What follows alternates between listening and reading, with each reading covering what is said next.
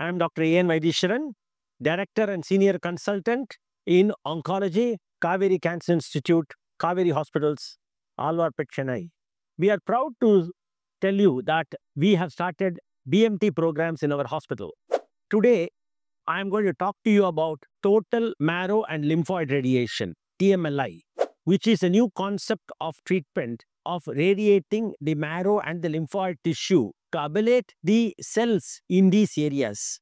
When do we do TMLI? TMLIs or total marrow and lymphoid radiations are done for refractory AMLs, people who undergo bone marrow transplantations or BMT. Now, before telling about TMLI, I would like to state that previously we were doing total body radiation. The total body radiation disadvantage for this technique is that we are radiating the entire body, including the structures, that is normal structures. In TMLI, which is total marrow and lymphoid radiation, not only we radiate the marrow and the lymphoid tissue, we are able to selectively spare the normal structures in the body, namely the lung, the heart, the oral cavity, the kidneys, etc. So when you selectively trying to radiate only the marrow and the lymphoid tissue, you have a better tolerance for the radiation and a better ablation of the marrow. This is a part of the program of the BMT because in a BMT, we have to ablate the marrow. That's the bad cells which are in the marrow have to be totally destroyed.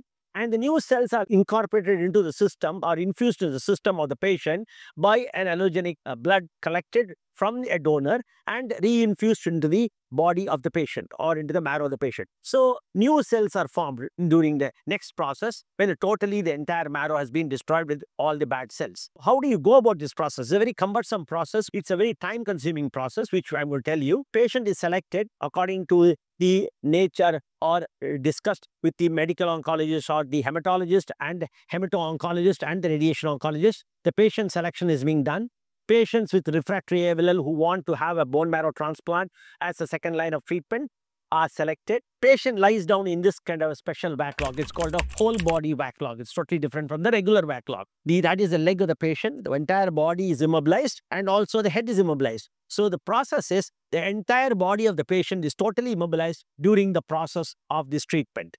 Why? Because when there is a movement, you may miss the areas of the marrow and the lymphoid tissue because you're selectively treating a small structure in the marrow as well as lymphoid tissue. Now, looking at this, we do a CT scan, entire CT scan of the body, and after doing the CT scan, we draw the critical structures. What will be the structures? The marrow and the lymphoid tissue has to be drawn. Not only that, we have to draw all the organs, namely the heart, the brain, the lung, the kidneys, the stomach, liver, spleen, everything is drawn. So the idea of the whole technology is to radiate selectively the entire marrow, destroying the marrow and the lymphoidal tissue. We deliver it twice a day for 5 days, something like 1500 centigrade we deliver over a period of 10 fractions. This is the idea of the treatment. And during the process of every treatment, we will check or verify the entire body. You can't treat the entire body in one stretch. So we have to divide the body into various sections. So we have about 5 to 6 sections of body being divided, and each section, the arc or the machine rolls down and treats the patient. Before treating the patient, the verification is done and the matching is done so that the precision of first field and the second field is absolutely matched. Otherwise, you may get an overdose. This is the distribution of the patient where this color represents all the area to be radiated. This is the anteroposterior view and this is the lateral view. Treating the entire marrow and the lymphoid tissue.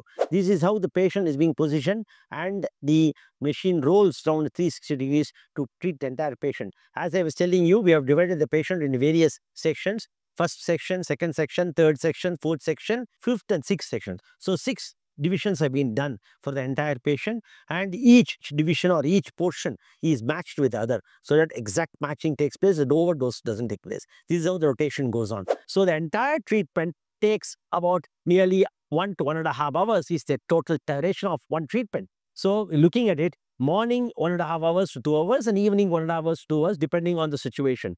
So patient is lying down in this couch, the machine is totally immobilized. Machine rolls for a 360 degrees angle, goes to the entire treatment from the head to the foot. That is the concept of total lymphoid and marrow radiation. Very tolerable to the patient, very encouraging results with BMT, especially refractory ALLs. We have started this program, and we are proud to say that we will be in the future, we will be having a large amount of patients being treated with TMLI. Thank you.